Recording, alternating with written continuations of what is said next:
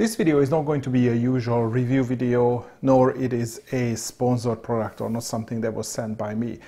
But I want to talk about action cameras, and I want to talk about these action cameras because I have gone through quite a few action cameras in the last, 8 years, and I mostly use it to film like family moments. So whenever we travel and I take some short videos, like we go to the beach, or we are on holiday, or we go to a wellness hotel, then I usually take these cameras and I create short clips, and I just put these short clips together to make maybe a 5, 10, 15-minute video, depending on how much footage I have.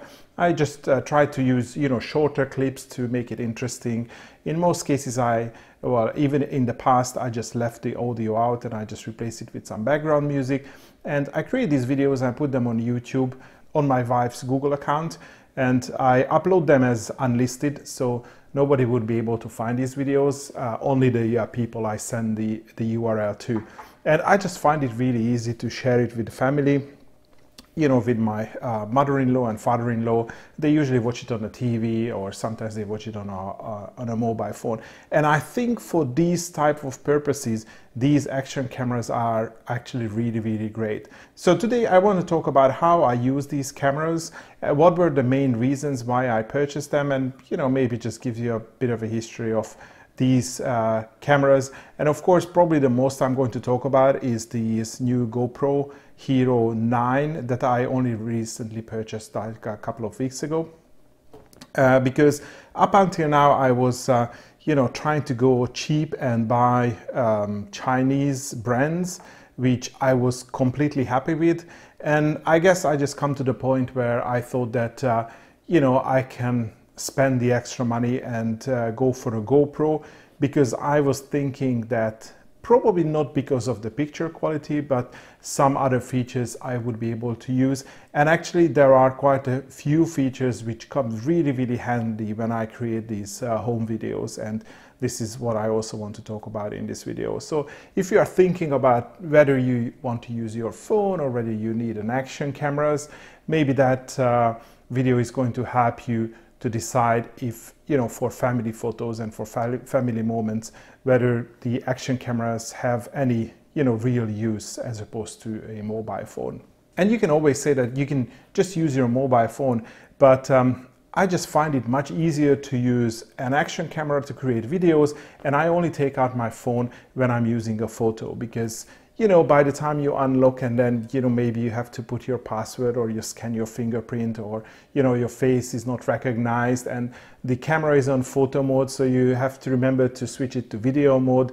I mean, you take this into your hand, you switch it on, you press the button and it starts recording. It doesn't get any easier than that. And I think it is much smaller, so I just like it. I just like the form factor. So I have a video camera, which is my action camera, and I have a photo device, which is my mobile phone, to capture moments.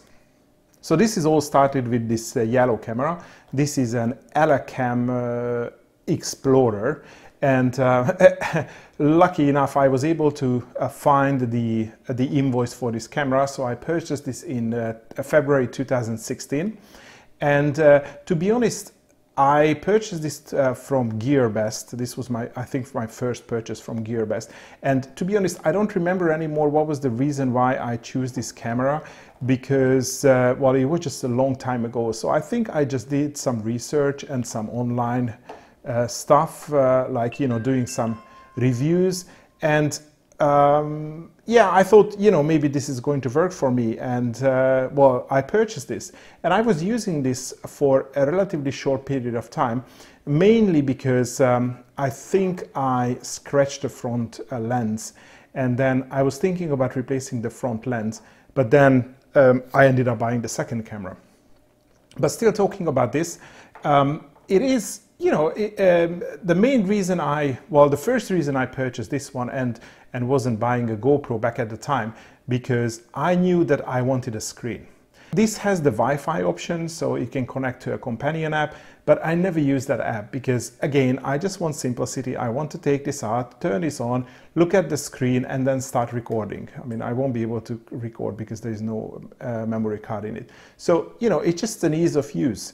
And you know, it works, and back in 2016 it had a really good picture quality. So I'm just going to overlay some images, and I mean, of course you have to be aware that it best works outdoors, but when you look at these seaside images, I think especially in 2016 it was really good quality, and I think it is even good quality today. I don't remember what is the sensor on this camera, but probably the only thing which I wasn't really happy with is that it has a really wide field of view. So I think 170 degrees. But this is what I had back in the day. And as I said, the reason I choose this one and not a GoPro, because I wanted a screen. And I think this probably had an even narrower field of view than a GoPro. So the GoPro was even wider. So, and by the way, this was $64 back in 2016, which is, I'm pretty sure that it was at least half price of the current or the back in the day GoPro model. So I was very happy with it, and I got a lot of accessories with it, you know, waterproof case and everything. So yeah, it worked for me.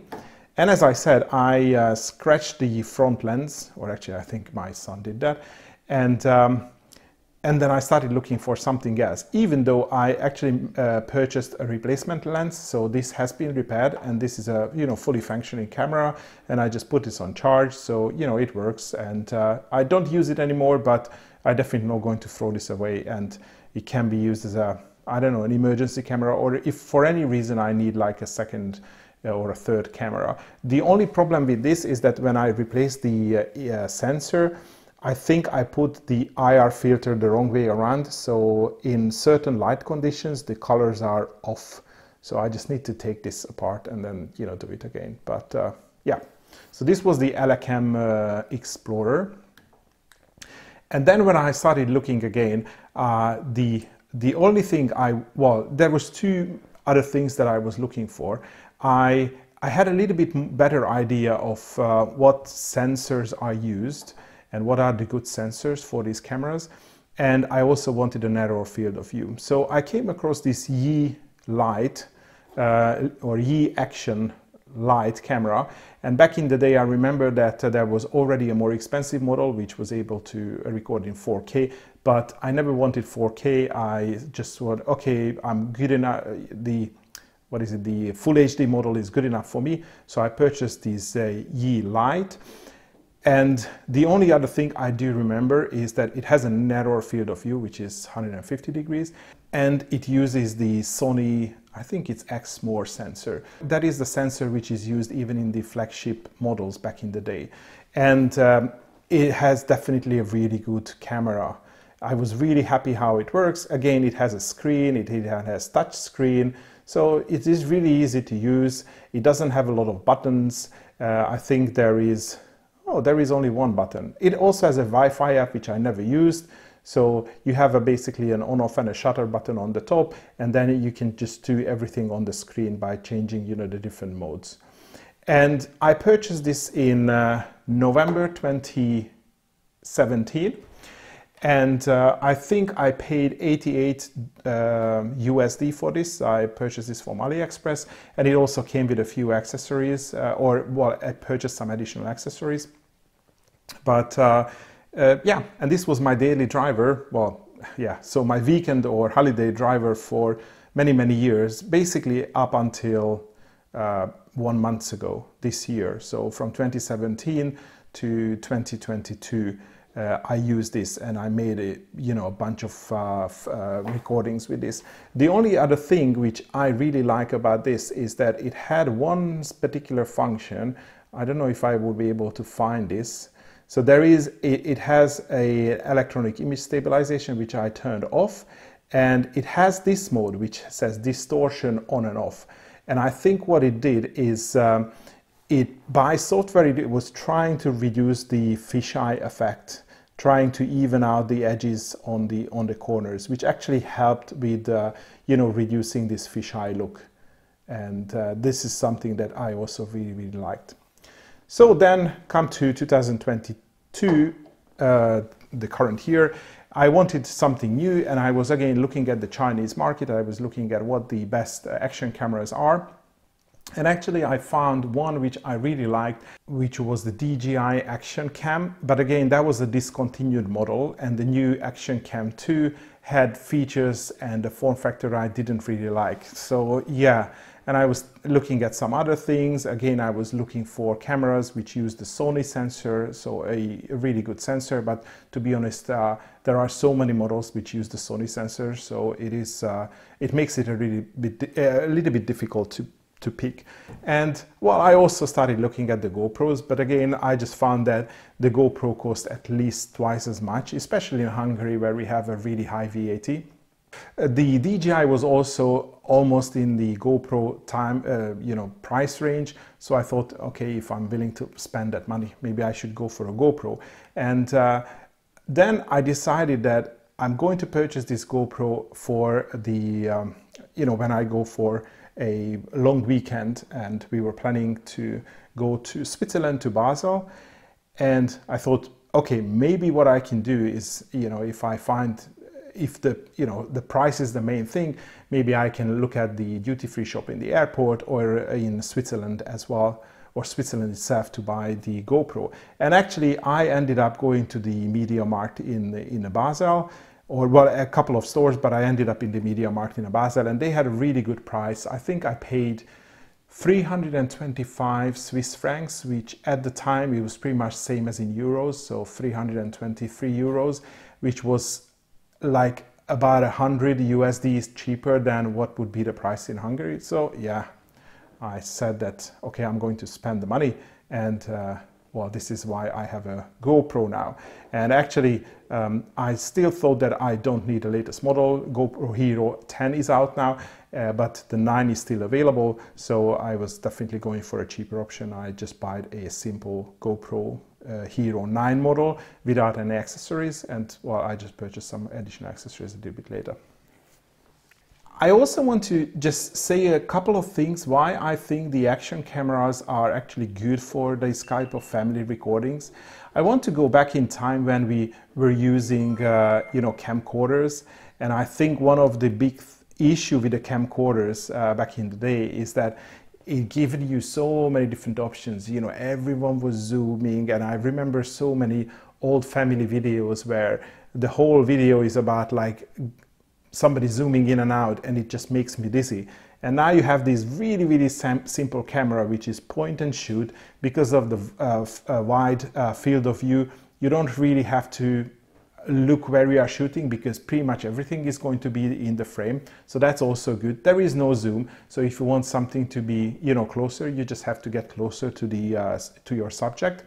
Of course, the other issue with these is that because they have a really wide field of view, they do have an issue that your horizon is going to be tilted. So you should try to keep your horizon in the middle, especially if you are filming a lake. So it has to be in the middle, the lake, otherwise it curves up and down, which is it's fine. This is the fisheye effect, but if you don't want that, then you can do this, or you can just play around with framing the picture. But again, that's something that you learn. And even though I'm using now the GoPro and using all these other cameras, they would never be the same quality as a proper camcorder or one of the newer flagship mobile phones.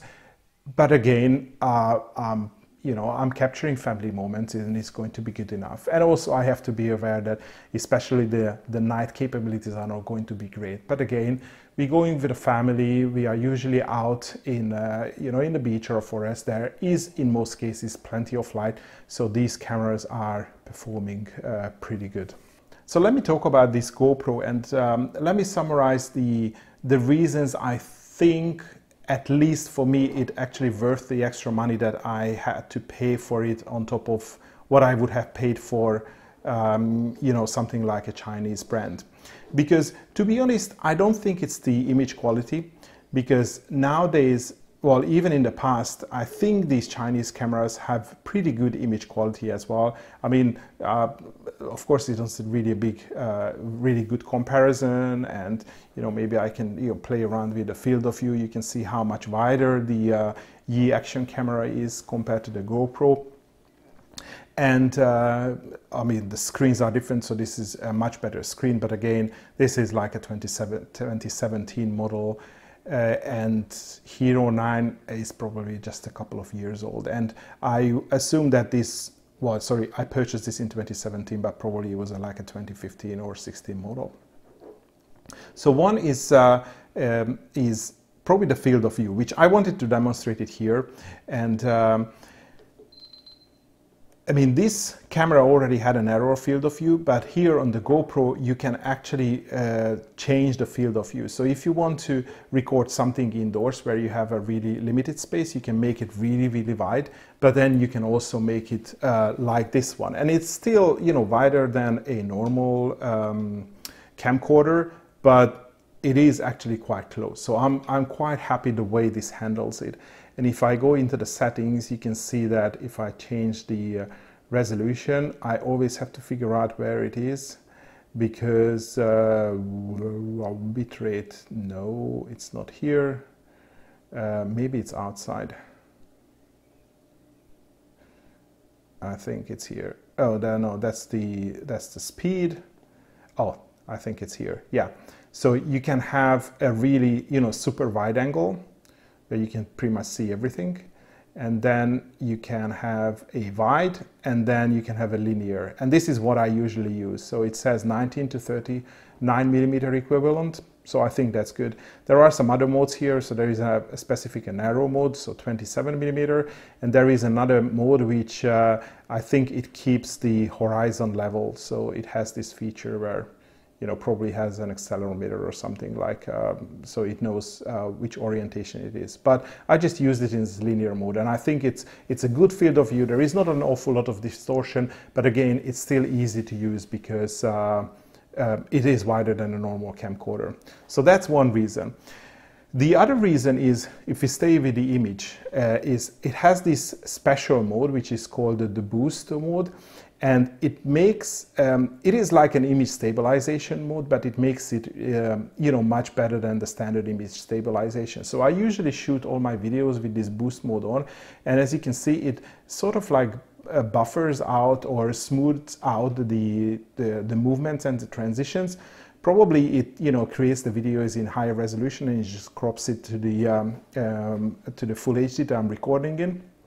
The main reason it is important because I can walk with this camera in my hand and record like a city scene or something, and it's not going to appear shaky. So I think this is a really good feature, and probably other cameras have image stabilization as well, optical image stabilization, but this software feature seems to be working in this one really, really good. Now, continuing in terms of the quality of things is sound. Especially with these two cameras, I think one of them is switching off. The issue was that the sound, even if you use the camera as it is without any cover, was quite poor. And especially if you are using a waterproof case like this one, then you are just getting muffled sounds of water sloshing around. So the audio part of the recording was pretty much unusable in most cases. So this is why I started to just use the footage and then maybe just mute or just tone down the audio, the recorded audio, and just use some background music. But with the GoPro, it is really, really good. And it is good if you are using the GoPro like this one. But the other great feature is that this GoPro is water resistant up to 10 meters, which means that even if you are recording things in the pool, it still be able to record decent audio. What I noticed, or I think what is happening, is that the microphone is here, and when there is water in this microphone hole or this cavity which is behind those small dots, then the sound is a little bit muffled. But after a couple of seconds, when you take the camera out from the water, then usually the water goes away, and then it records really, really good audio. So again, that's pretty good. And of course it means that there is one less thing that you have to carry around. You don't need a waterproof case, you just need the camera and, you know, some holder or a float, and you would be able to record in the water and outside the water as well. So I think that's a big thing, especially if you are going, you know, or if you're going to go on holidays with, you know, water sports or to the beach or stuff like that. So it's the field of view, this boost mode, the quality of the audio, and I think these are the three things that actually sold me this camera. Well, I wouldn't say sold me because well, I purchased the cameras and I discovered these features after that. So I haven't done an awful lot of research prior to purchasing the camera. So I just you know, figured these out once I started using the camera. And then probably my only criticism is the actual picture quality. I think I'm going to overlay some videos here. This is one of my first recording. And then in some cases I had a feeling that the image quality or the video quality is just not good enough. Like I felt like that it is using too much compression and there was too many artifacts in the video. So I started playing around with some of the settings and I think maybe I found some optimal settings, or at least some settings that work better. So first of all, as I said, I don't need 4K, so I'm always recording everything in full HD. So one thing I've done is I upped the, so I started recording in 25 frames per second, so that would be like 30 frames per second in the US, and I upped it to 50 or 60, depending on where you are. So I was thinking that, you know, with a higher bit rate, sorry, the higher frame rate, the bit rate is going to be higher, so there's going to be more data recorded. And anyway, I'm going to down convert all my videos to, you know, full HD 25 frames per second. So, but still, I would have more data left on the final editing to produce a better, you know, result. The other thing I've done is here I selected a high bit rate. Although it says that it really only uses for 2K and up, I think it probably makes some difference for the full HD as well. And I have reduced the sharpness. So by default, the sharpness is on top. And I mean, I'm still experimenting with this, but I think by reducing this sort of artificial sharpness, I'm introducing less you know, computation into the video. So, you know, if there is noise in the video, that is not going to be enhanced by some of the sharpness routines. But I mean, at the moment it is speculative. I'm not really sure if that's really the case.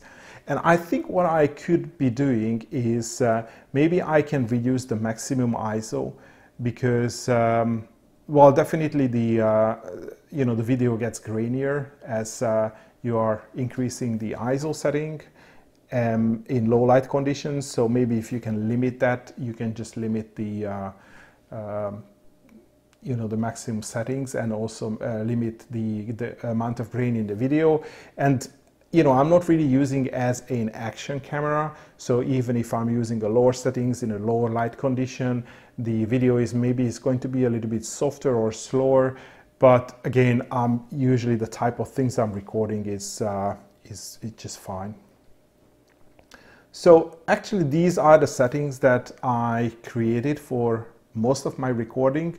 There are also a couple of things which I like to do. For example, I turn this on so the camera doesn't start orienting itself based on the camera position, because I'm always recording everything in landscape, so I don't need a camera to, you know, figure out what you know, I may want.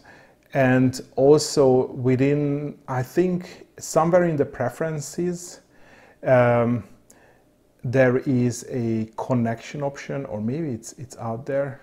I mean, I'm still, you know, trying to use these things. So I disable the wireless connection, because again, I'm not really using my phone to take videos or control the camera. Maybe I would use it once in a while, but in most cases I just don't. I created the app or set up the app on my phone, which updated the firmware on the camera on the first time, and I never used it since. So I just turn off the connection, and I changed this USB connection from the GoPro Connect to MTP.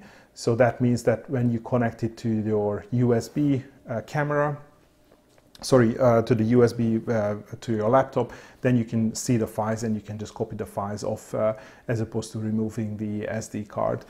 Although I've also found that in some cases I was trying to copy the files off the camera so I can just edit it on my computer, but then it was saying that I had insufficient space where I clearly had enough space. So it was something wrong